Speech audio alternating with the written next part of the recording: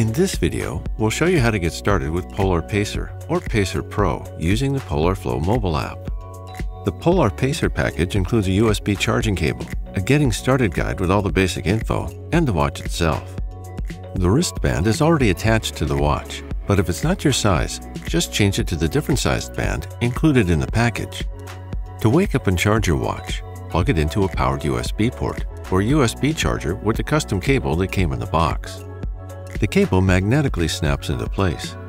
Just make sure to align the pins of the USB charging cable with the pins on the watch. Then download the Polar Flow app from the App Store or Google Play on your phone. Open the Flow app on your phone. Sign in with your Polar account or create a new one. We'll walk you through the sign up and setup within the app.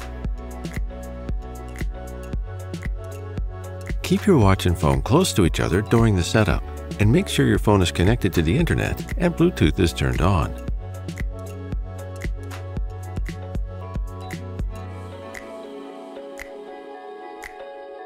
After creating an account, you can start to set up your watch.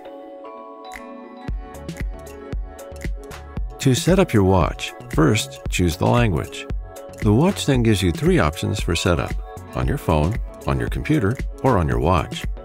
In this video, we'll go through the mobile option. You can do the setup from the watch, but note that then your watch is not connected with Polar Flow, and you cannot get the latest firmware updates. When using the standalone method, you can't see a detailed analysis of your training, activity, or sleep data either. The Flow app recognizes your watch nearby and prompts you to start pairing it. Tap the Start button in the Flow app. When the Bluetooth pairing request confirmation appears on your mobile, check that the code shown on your phone matches the code shown on your watch. Accept the Bluetooth pairing request on your mobile and confirm the PIN code on your watch by pressing OK. When you're done with the settings, tap Save and Sync, and your settings are synced to your watch. To enjoy your Pacer at its best, please update the firmware if the Flow app offers a new version. Now you're done with the settings, and you can start using your Polar Pacer.